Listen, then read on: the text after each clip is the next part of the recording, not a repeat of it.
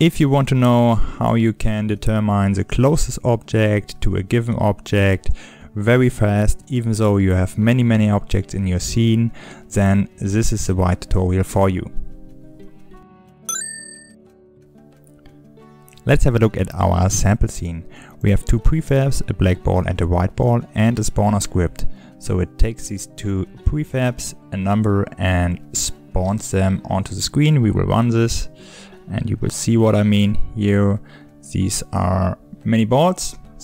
And our task is to find for every white ball the closest black ball and draw a line between them, just for demo purposes. So the normal approach would be you take the white ball list, as you can see here is a list of all the white balls, and go through the list of black balls.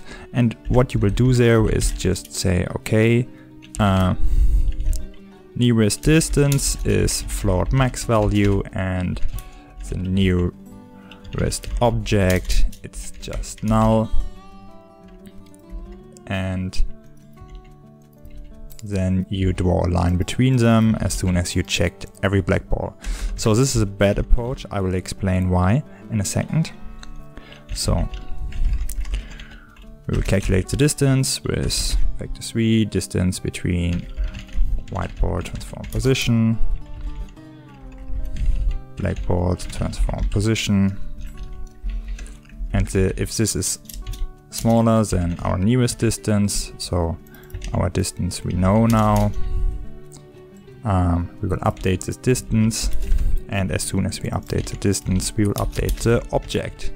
So looks pretty good, except that we calculate the distance twice, but this is really doesn't make a difference. We will start the script and hopefully it will compile and run. Yes, and as you can see the lines are drawn, everything looks pretty good. Let's have a look at the frames. So we have 100 or 80 frames per second, and you would say, okay, everything is fine.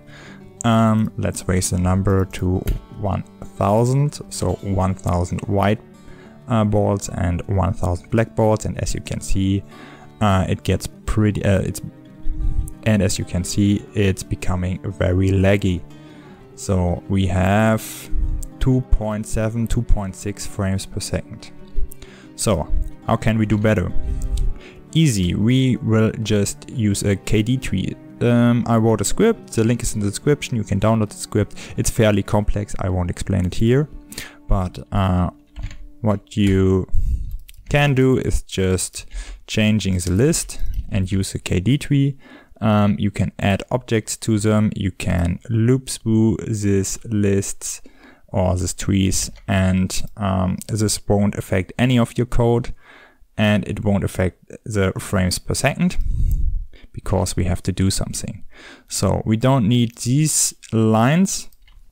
We will just do the following. We will say, okay, we have this black balls list, and then we have a method called find closest, and we'll say, okay, white balls transform position will get us the nearest object.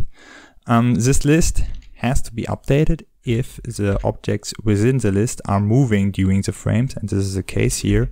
So we have to call update positions on this list. And let's rerun our scene.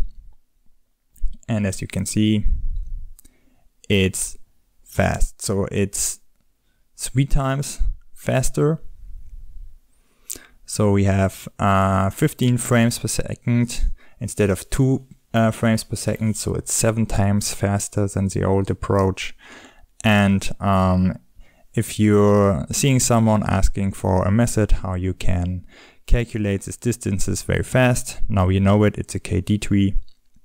And yeah, recommend him this script.